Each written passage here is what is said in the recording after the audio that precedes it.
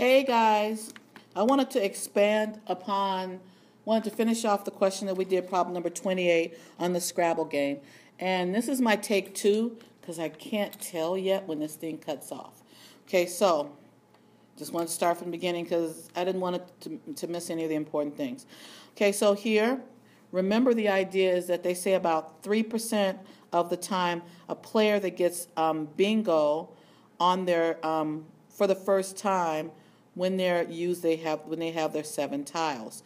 So they said that only occurs 3% of the time when they get it. And when it does happen, it takes more than 30 games for it to occur. So today I wasn't prepared to talk to you about what the bingo was. A bingo, they said, is a slang term that you use in Scrabble for when a player uses all 7 tiles to form a word. So right here, as I look at this, I just gave myself 7 tiles. But when I organize them, I get the word results. Well, if those are the 7 tiles that I got, I would have what's called a bingo. So that's what that is. So here, as we stated, I cleared up my statement from today. What is the probability that it takes 30 plus times to get a bingo for the first time? I want to stick our plan and our to-do all together because it does merge. And this is important. The probability of getting a bingo, again, is going to be 3%.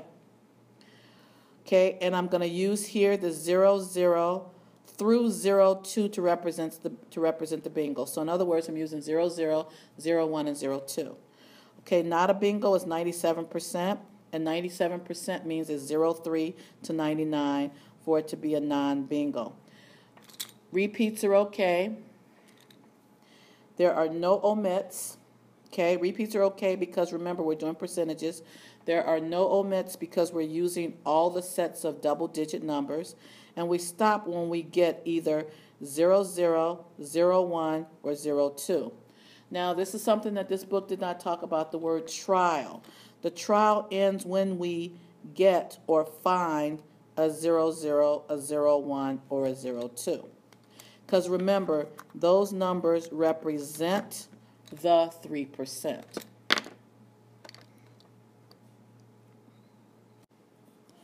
Okay, so next, here I'm going to use the random digit table.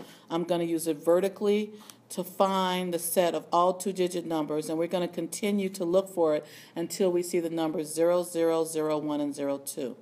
And when we know that represents 3%, I'm going to stop when I get 0, 0, 0, 1, and 0, 2, and then I'm going to count how many times it took for us to get there. So, what does all that mean?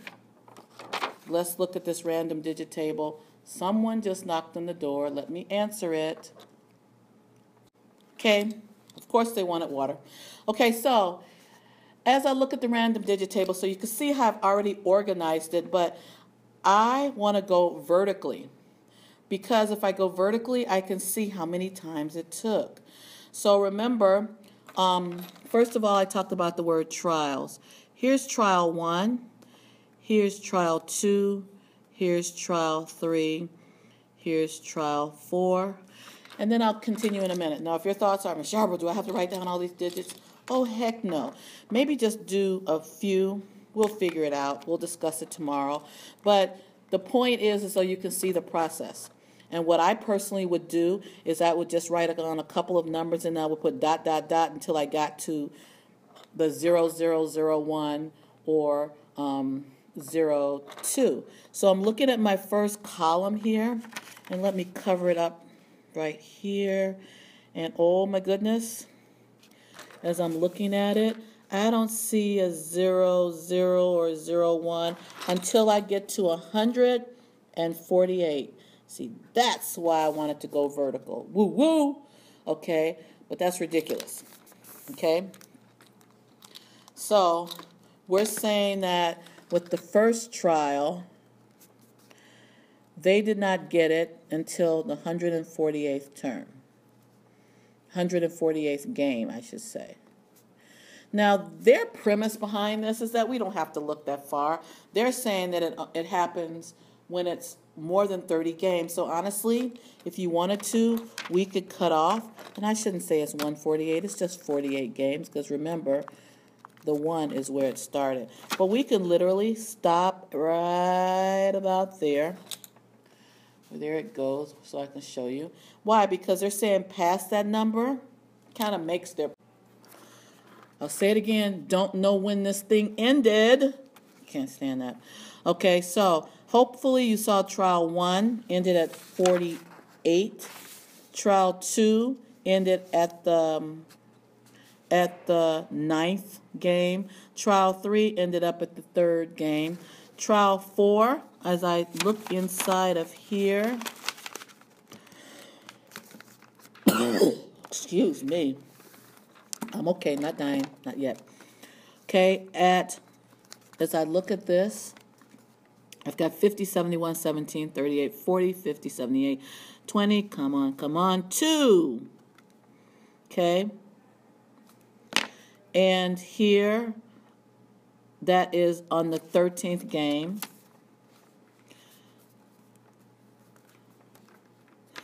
And then I'm going to keep doing this until I get to... I asked for 10 games. I might be asking for less than that. So here's the, or I asked for, I should say not 10 games. I asked for 10 trials. So here's the 5th trial, the 6th trial, the 7th trial, the 8th trial. Yeah, we'll stop at the 8th trial. So let's see if we can find it.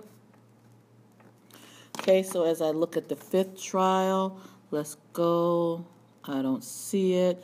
04. Nope. Keep going. 01. We're not doing bad at all. Okay, so in the 5th trial, it occurred on the 24th. Remember, if you're wondering where I'm getting these numbers from, sliding over. Okay, and I'm not putting down 124 because here, I'm just using these line numbers as the how many times it took. We didn't start at 0. We didn't start at 101. We started at 01. So that's why I'm taking these numbers off. So this is trial 5. Then we're going to just keep going, and you guys can see. Okay, that's trial 6. So with trial 6, it looked like it occurred with 30 plus, because that's all they're asking for. For that first trial, it's a little bit too ambitious. Trial 7, I'm looking for 0.00. So it was over 30 games. So here it wasn't, okay. Trial 8, 0 happened on the 2nd game. So what does all of this mean? This means if we look at a total of 8 games, in the 8 games that we have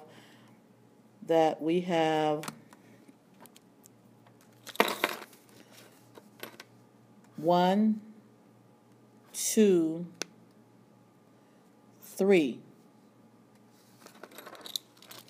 That with 3 of the 8 games, they were actually able to get a bingo. Well, 3 of the 8 games, it took over 30 times to get a bingo. So this is 3 of the 8. Okay, 3 of the 8, we did not get a bingo. Didn't get bingo until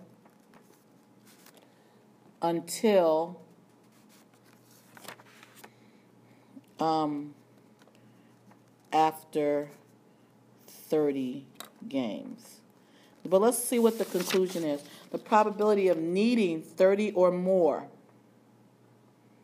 The probability of needing 30 or more games to get a bingo on the first try would be our 3 out of our 8, which is 0.375. So approximately 37.5%.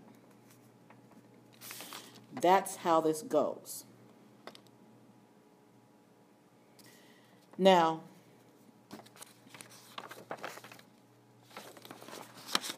I now want to do, first of all, I do want you to do problem 29, but not yet, because I want to do problem 30 with you guys. So take a minute, look at the train situation, and as we look at that, we're going to be doing a simulation, add to it, where it says here, we want to audit 20 weeks. So go ahead and read through it.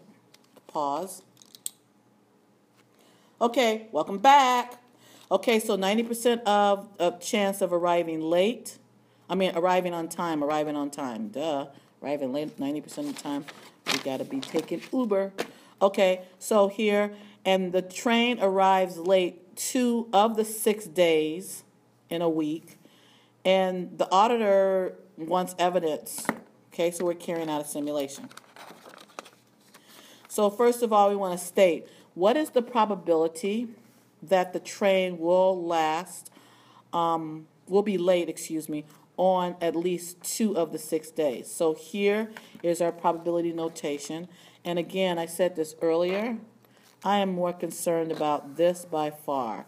This statement up here is really necessary, though, for the conclusion, but if you don't want to put it there, so be it. Our plan and our do are mixing together. Our plan is that we're going to use 1 through 9 to represent the 90% of the trains arriving, and 0 to represent the 10% trains that were late. So here, this is 90% on time. Here, this is 10% late. Okay.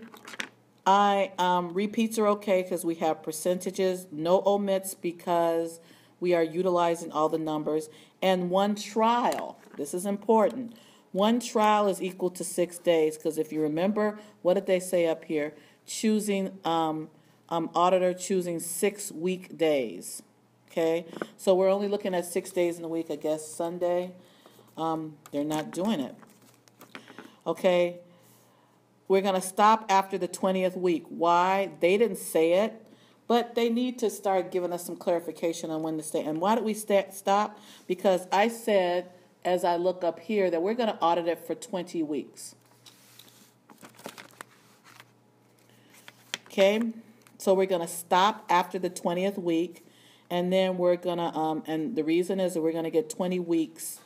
We're going to basically get 20 weeks of 6 numbers. We're going to use the random digit table, and we're going to use the same random digit table we just used. However, I'm going to use it differently. But we're going to start at 0. We're going to start at 1, 0. We're going to be using the 4th column. We're going to go vertically again. And the reason we're going to go vertically, you're going to see. We're going to record whether they are at least 2 zeros in each trial. And then we're going to have the probability that the train arrives late 2 or more times. So remember, here we're saying, as I scroll back up, there's a 10% chance. We're able to use 1-digit numbers. So we're looking at in each group of 6 to see if we're going to have a 0, have more than 1 0 in that group. So, like for instance, let's say here, let's put an example. If with the 6 numbers, here's 1, 2, 3, 4, 5, 6. Yep, 2, 4, 6. Okay, so if this is the number 4 and this is number 6, this is number 7, that's 0, that's 1, that's 0. That represents 2 days, day 1, day 2, that they were late. Because remember, 0 represents late. So as we look right here, I am, like I said, I'm starting with this and I'm going vertically. And notice what I did right here. Because these represent 5 digits and there's my 6th digit right there. So what I'm doing is literally, as I clean this up, and as I just show you by folding, I'm just paying attention to the numbers I need. So here is my trial 1, my trial 2, my trial 3, my trial 4. Okay, And in each trial, I am looking for double zero. So here is one in which I have a double zero. Okay, no double zero, no double zero, no double zero. Am I missing? Oh, here's another one. I'll figure out what trial that is in a minute. Here's another one. Okay, keep sliding down, down, down, down, down. I said I was only going to do 20 trials, so I went too far. I just got excited because I saw those double zeros. So this represents trials 1 through trial 20, and I'm going to double check. My new glasses allow me to actually see better. And as I see on this, I've got 3 out of the 20. Okay, so that means, again, this is trial 1, trial 2, etc., to trial 20. So that means 3 out of the 20 times, 3 out of the 20 sets of 6 weeks, the auditor found that the trains were late. So now as I put this to the side, let's go back to my conclusion for this particular problem. Here, so the probability of the train arriving late 2 or more times in 6 days, what did I say it was? 3 out of 20? Which means that is going to be, not approximately, but it's going to be actually what?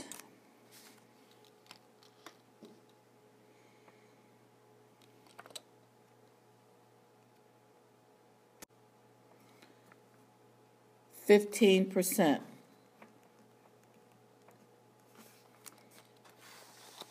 So this, guys, is how you do simulations. I want you guys to do problem number 29 by yourself. And we're going to find one more that we're going to be doing tomorrow. Have a great evening. Peace out.